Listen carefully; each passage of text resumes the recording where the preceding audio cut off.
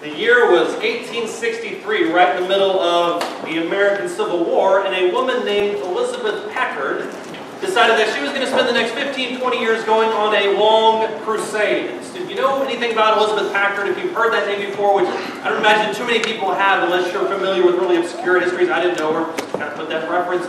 She's known as one of the very beginnings of the feminist movement, one of the originators of the feminist movement, all the women's rights situations that developed around the turn of the century. She was kind of, for lack of a better phrase, she was the mother of those types of things. And Elizabeth Packard was married to a man named Theophilus Packard, which Theophilus was one of the names I proposed for Logan. Melina didn't like it for whatever reason. But she was married to a man named Theophilus Packard who was convinced that Elizabeth was insane. And he committed Elizabeth to an insane asylum for a number of years, and there's some argument about whether or not that was merited. One thing for sure is their marriage was kind of on the rocks. But while Theophilus was kind of off doing his own thing, Elizabeth Packard decided that she was going to spend the next 15, 20 years going on a long women's rights crusade. And she used very vitriolic language, very aggressive type of messaging. And one of the things that she described herself as a wife, at least in that day and age, was she described herself as a wife as a slave of the marriage union. Now, if you know the time period, that's why the date is important, 1863, because when you use that word slave, it denotes something very differently to somebody in 1863. They would have been very understanding, very knowledgeable about what that word means. And so Elizabeth Packard, using that to describe herself, describes her opinion of what the marriage covenant is. And Elizabeth Packard is not unique. If you go anywhere within the last 1,000 years, at least when women have been granted a type of voice, then you have this kind of language where the idea of marriage is seen by one or the other partner as being kind of insignificant. It's either seen as being indentured servitude, it's being seen as kind of unnecessary. And that's certainly the way that modern day people have begun to look at it. People have begun to look at marriage and think to themselves, well, is it really even necessary? Is it something that we have to have in this world? Or can we just cohabit together? Can we just have these loose agreements and we just kind of live together? As a matter of fact, several years ago in a study that was done to millennials, they asked them, if you could redefine marriage, if you could set your own standard for what marriage is, how would you describe it? And surprisingly, 31% of millennials argue for the fact that that divorce, that's the wrong word up there, divorce should be illegal. That's a really awful typo. You thought last month I said something that I shouldn't have. That's even worse. They argue that divorce of any kind should be illegal. Let's just forget that. That's up there for a second. Divorce of any kind should be illegal. If you should stay married no matter what, for life, every single time until that star goes away and everyone's going to be smiling. But they asked more people, how would you renegotiate? How would you re-term marriage? And a surprising number of people had different perspectives. 21% of people said, Brent, you should have what's in essence presidential terms. That when you get married, that's also wrong. Presidential should be 4-year terms. And you have 2 back-to-back 4-year terms. And after 8 years, you have to, by necessity, find a new spouse. There's not any of this re-upping after 8 years. You have to find a new spouse. This is not going well for me on the keynote front. 36% said this is another one. 36% said what it should be is real estate transactions. You should have a 5, 7, 15, 30-year real estate transaction. And what you can have within the confines of that is you can renegotiate the terms, you can renegotiate the dates all you want, but you kind of have to contract yourselves for a limited period of time within your life that you're going to stay married. And other people said, let's see what this one says, 43% said that we should have test drive unions. What we need to have is a 2-year period where nothing's formalized, nothing's legal at this point. And so what you can have within this 2-year period is a test drive of the marriage. And if you like the spouse, then you end up, for lack of a better phrase, buying the marriage. You have a lifetime contract with this spouse. But if you don't like the marriage after 2 years, you can just kind of back out of it. No harm done, no legalities, nothing of that sort. And these are the ways that people have defined marriage. They said, well, instead of this marriage being for a lifetime contract, what we should have is these different things. You can kind of pick and choose whatever you want to. This is, at least in some people's eyes, a much better idea for marriage.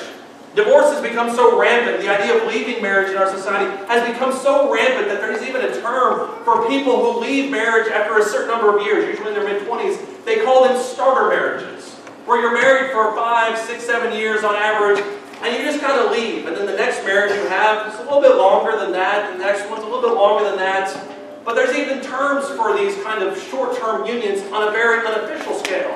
And then there's what analysts have called intergenerational divorces. That's what these kind of starter marriages create, where you have a person who's been married once, twice, 3 times, 4 times, 5 times plus, and their descendants are also prone to divorce. The ratio of divorced marriages after the parents have been divorced, the ratio of their descendants getting married goes way up.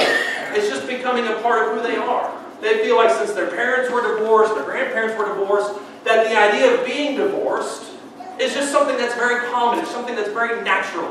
And so they view it in this type of way.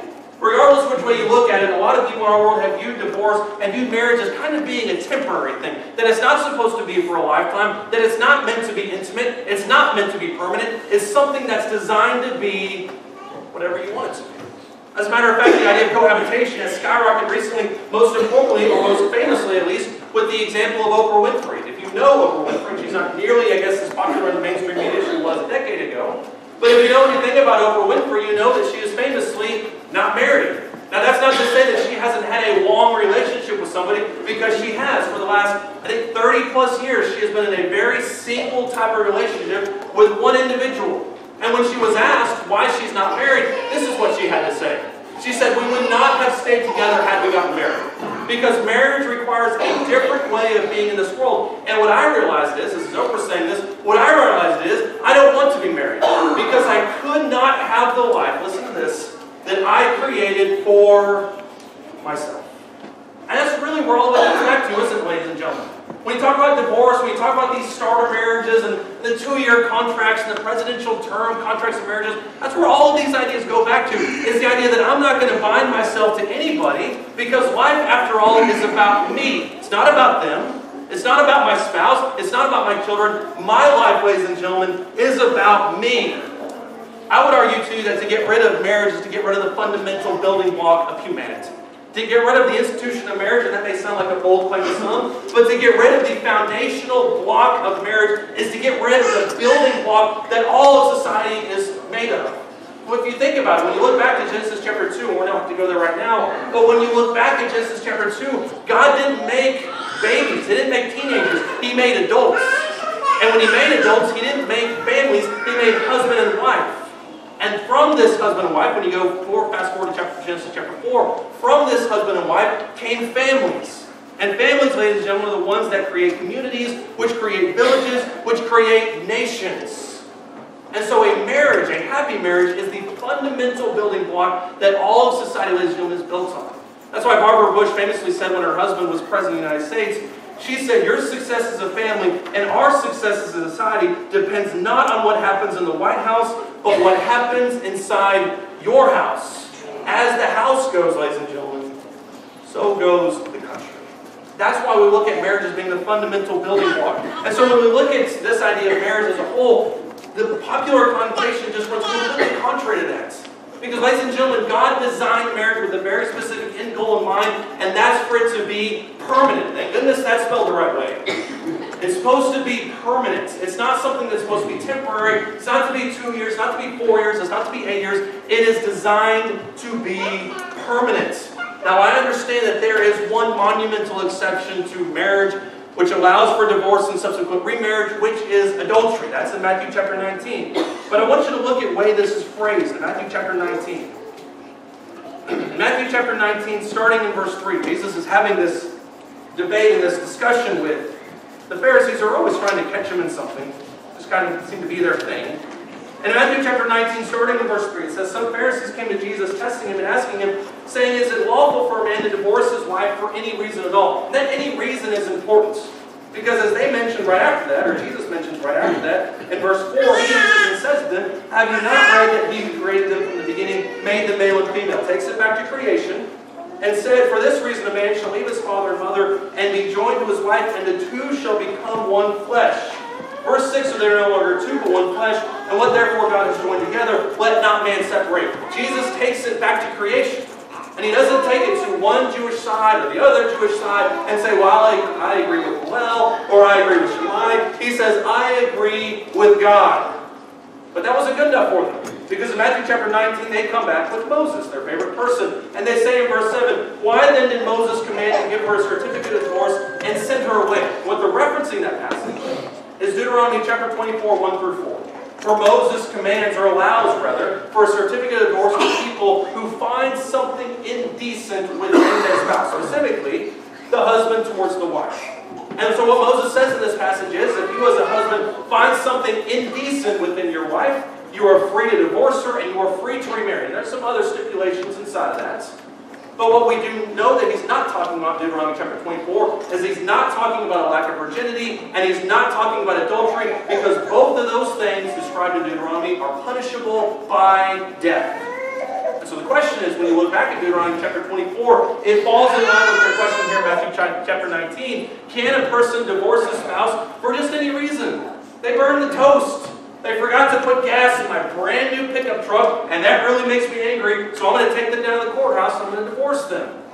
So they asked Jesus, can a woman or can a man divorce his spouse for just any reason at all? Jesus takes them to creation, then doubles down on it in verse 8 by talking about their hearts.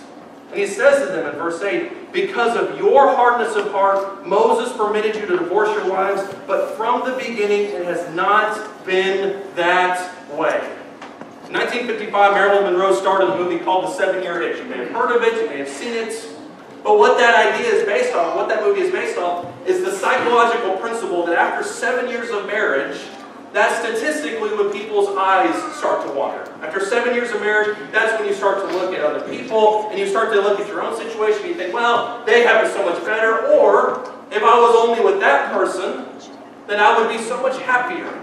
And that's the common rate of divorce. The U.S. Census Bureau describes 7 years as the statistical most likely time for people to get divorced.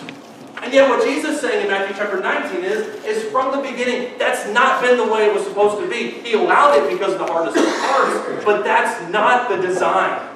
And ladies and gentlemen, what we need to realize about marriage is that's not the design for us either. The design is not an 8-year presidential term or 4-year presidential term. The design is not a test drive marriage where we just kind of test it out and move on. The idea is that marriage is to be permanent. And some of that, ladies and gentlemen, goes back to the nature of vows. Look with me, if you would, in Ecclesiastes chapter 5. In Ecclesiastes chapter 5, Solomon does, about the nature of vows. And if you're sitting here this morning and you're married, you most likely, I know Kyle and Courtney did because that marriage was less than a year ago, and I remember it very vividly because it was about 1 billion degrees outside. But if you married this morning, what you remember from your marriage ceremony is that there were vows involved with that. You had to vow something. And in Ecclesiastes chapter 5, listen to what Solomon says about vows. He says in verse 4, when you make a vow to God, don't be late in paying it, for he has no delight in full. Pay what you vow. It is better that you should not vow than that you should vow and not pay. Do not let your speech cause you to sin, and do not say in the presence of the messenger of God that it was a mistake. Why should God be angry on account of your voice and destroy the works of your hands? For in many dreams and in many words there is emptiness. Rather, fear God. The point is not, as some people would argue, the point is not that you should never make vows. And I know there are some people in the world today who will say that you can't take a vow of any kind. You can't take a marriage vow, you can't take a trial vow, or you vow to tell the truth. That's not the point. And Jesus extrapolates this a little bit more when you get to the Sermon on the Mount. The point is in Ecclesiastes chapter 5, do not make empty vows, because God takes those vows seriously. And if you stand before God and 300 other people on a hot summer day in East Texas, and you vow that you're going to take this person for better or for worse, so life and death, God takes that seriously. And we need to take it seriously as well. Even in the one exception clause we mentioned earlier from Matthew chapter 19, with the adultery that results in subsequent divorce or remarriage, God's not happy about that. God doesn't rejoice in adultery. He doesn't rejoice in immorality. That's not something that pleases Him. He understands that sometimes it happens, and He makes an allowance for that, but that doesn't give God any satisfaction. From the beginning, God has designed a marriage to be permanent. I want you to look at Genesis chapter 2. Genesis chapter 2.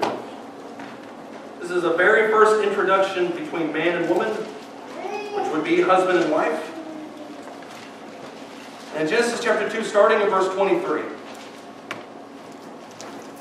Genesis chapter 2, starting in verse 23, whenever God brings the woman to the man, listen to what the man says. And that's very important to keep in mind, that it's the man speaking here, not God. It's the man speaking here.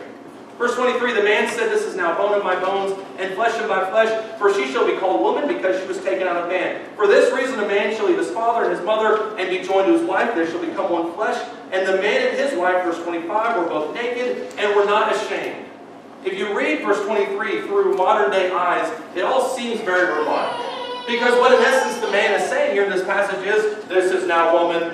It sounds all very robotic. It sounds all very formulaic. That's not the way the Hebrew translates it. The English translated it as this is now, but the Hebrew has more of the idea of this now, or oh now. It's an attitude of surprise, of happiness, of joy. And the very first recorded words, if you can imagine this, the very first recorded words in the entire Bible is from a husband that sees his wife for the first time. And the words are joyous. The words are euphoric. The words are happy. Because the man knew just as well as God that in all of creation, everybody had somebody. But he didn't. And so when God brings him the woman, now things are right. Now things are complete. Now he has a helpmeet. It's a blessing for him from God. And that's something that we need to keep in mind. When he mentions there at the end, we've mentioned this before in a sermon many, many moons ago. But in verse 25, when he says the man and his wife were both naked and not ashamed, that has to do, it seems kind of awkward. But at the very core of it, what it means is the fact that there's nothing to hide between these two people. They could be totally vulnerable with each other. They could be totally open. They could talk about their hopes and their dreams, their fears, their insecurities, with 100% confidence that their spouse had their best interests at heart. Ladies and gentlemen, that's what marriage should be. It's not some marriage that's permanent for permanent's sake. It's designed for humans, for our benefits. Jordan Peterson, who is an academic based out of Toronto, and I say academic not to delineate him from everybody else, but simply to say that he doesn't have spiritual leanings in this area. But Jordan Peterson is one of the most outspoken advocates for permanence of marriage that I've seen yet. And listen to what he has to say here. He says, what do you do when you get married? And I love how honest he is about this. He says, what do you do when you get married? You take someone who's just as useless and horrible as you are, and then you shackle yourself to them. And he says that very tongue-in-cheek. And then you say, we're not running away no matter what happens. Because, listen to this, if you can run away, you can't tell each other the truth. If you don't have someone around that can't run away, then you can't tell them the truth. If you can leave, then you don't have to tell each other the truth. It's as simple as that, because you can just leave. And then you don't have anyone to tell the truth to. The idea of marriage is that two people who are permanently bound together leads into the intimacy that they then enjoy with one another. I can be 100% honest with Melina because I know she's not going anywhere. And that's the way that marriage should be. Hopefully Melina can be honest with me. But if marriage is just a 2-year contract, if it's just a 4-year, 15-year contract, then there's no incentive for me to be real with her. There's no incentive for me to be honest with her.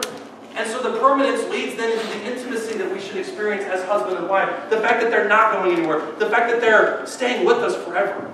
Genesis chapter 2 verse 24 gives some of the best marriage advice that in my opinion anybody can receive.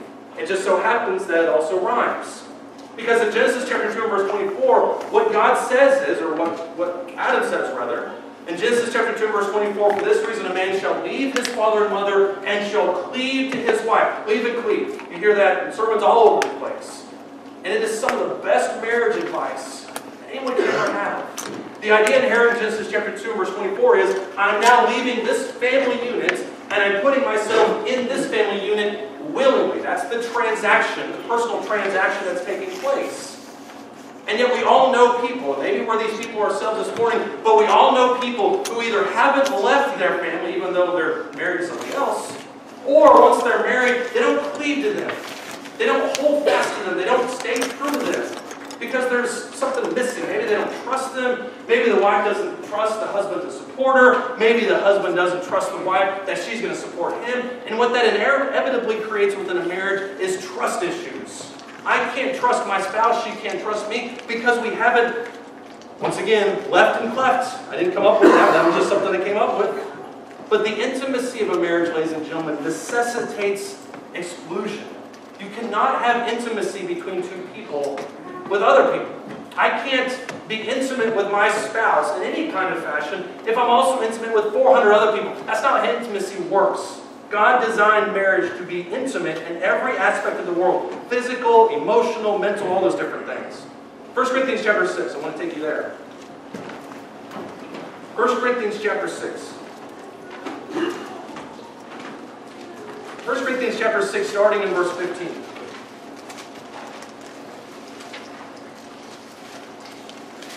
1 Corinthians chapter 6, starting in verse 15. Of all the things that Paul would grapple with the church in Corinth, sexual immorality is one of them. And he dealt with it in chapter 5 to a certain extent with the man having his father's wife, but he really kind of goes hard on it in chapter 6. And in 1 Corinthians chapter 6, starting in verse 15, listen to what he says here. He says, "Do you not know that your bodies are members of Christ? Shall we then take away the members of Christ and make them members of a prostitute? May it never be." He's saying this very literally, by the way. He says in verse 16, "Do you not know that the one who joins himself to a prostitute is one body with her? For he says the two shall become one flesh." It's a call back to Genesis 2. "But the one who joins himself to the Lord is one spirit with him. Flee immorality," verse 18. "Every other sin that a man commits is outside the body, but the immoral man sins against his own body. Or do you not know," verse 19, "that your body is a temple of the Holy Spirit who is in you, whom you have from God, and that you are not your own?" And then the penultimate verse, verse 20, "For you have been bought with a price, therefore glorify God in your body."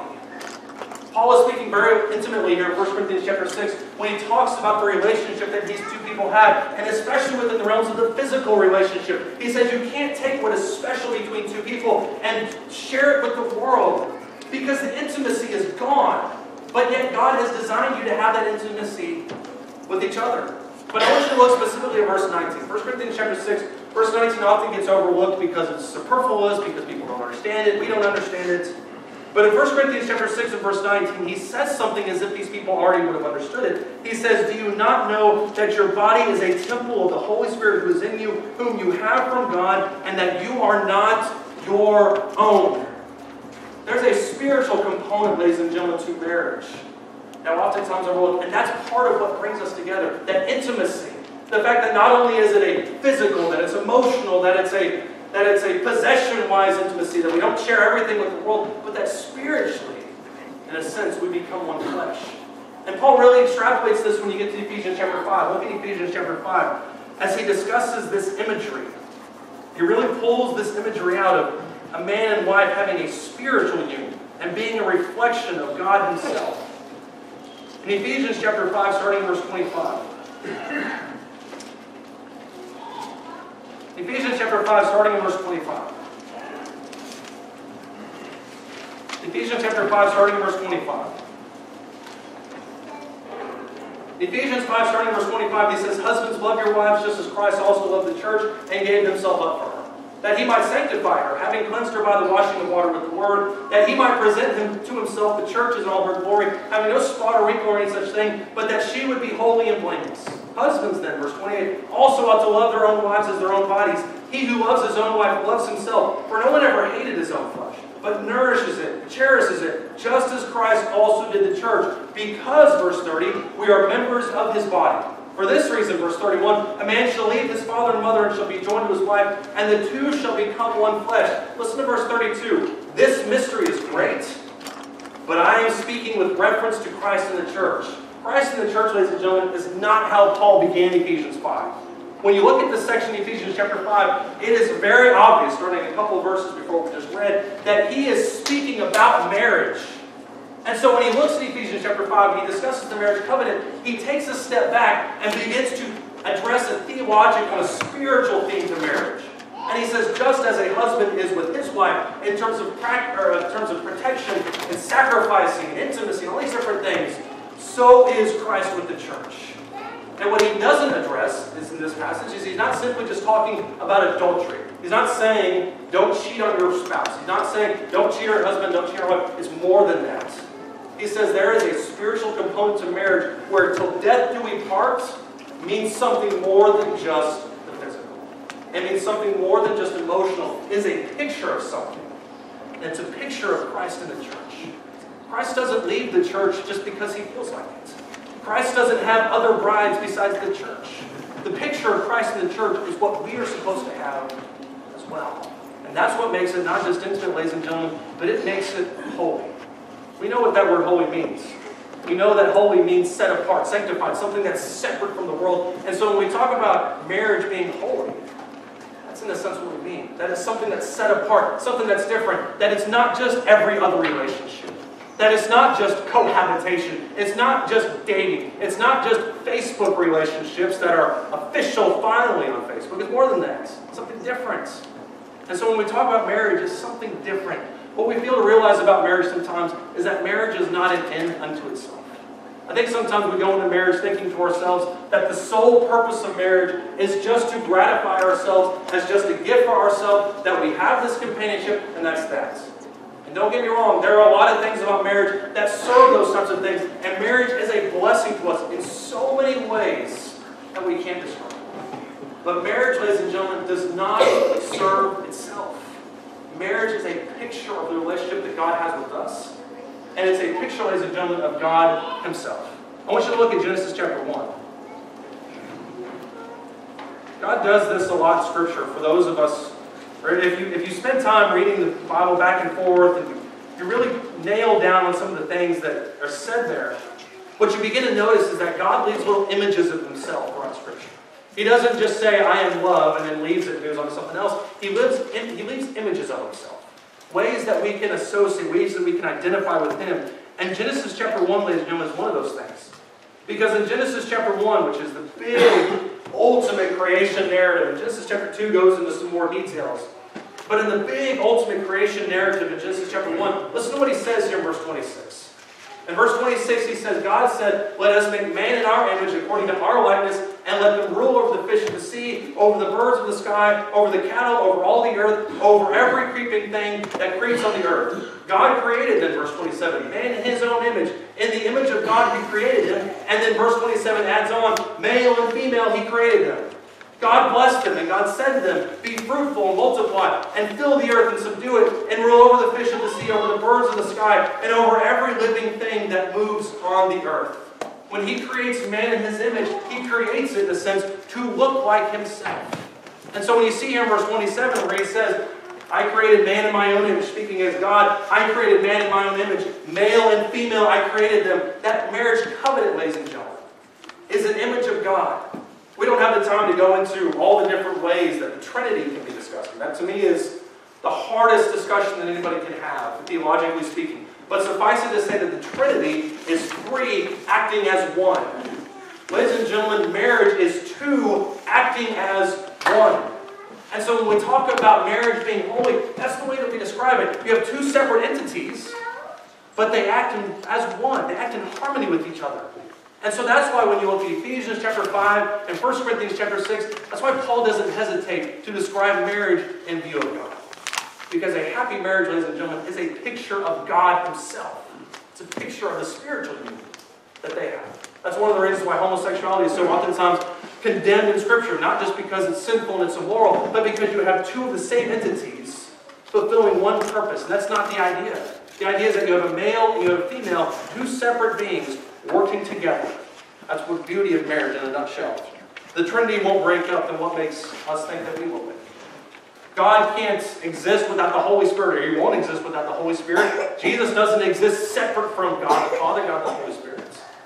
They work in tandem with each other. And that's the way, ladies and gentlemen, a marriage should be. Marriage is a testament to God's glory, but a successful marriage is not just two people living together. A successful marriage is two people working in harmony with each other, loving each other, growing together, striving together, trusting each other. That's what makes marriage a gift from God. Should we do away with marriage? I don't think so. I'm a big fan of marriage. I'm a big proponent of marriage. You can see a whole bunch of different things. But the world today looks at marriage and thinks there's something holy about it. I would take you one final time to Mark the second chapter. Mark chapter 2, starting in verse 23. Listen to what Jesus has here, to kind of quote John to put it into context. What's happening here in verse 23, because we'll kind of read through it. What's happening here is the disciples are picking grains of ear on the Sabbath. It's a very simple thing that's approved by law. It's nothing that's argumentative to them, or should be argumentative to them.